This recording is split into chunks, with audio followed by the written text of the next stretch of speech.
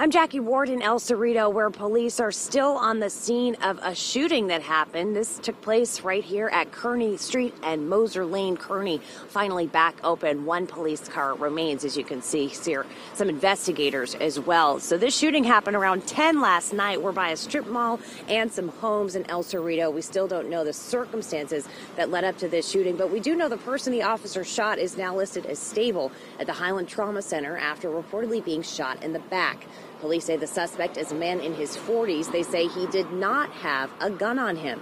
A captain with the El Cerrito Police Department gave us an update and told us what he knew about the timeline of events shortly following the shooting. Not knowing exactly from where they came, but once they located the involved parties, nobody had fled or left the scene. Crime scene techs could be seen collecting evidence earlier. A pizza box and a backpack were seen near the doorway with a crime marker next to them.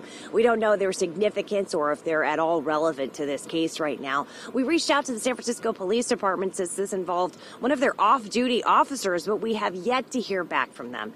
Live in El Cerrito, Jackie Ward, KPIX 5.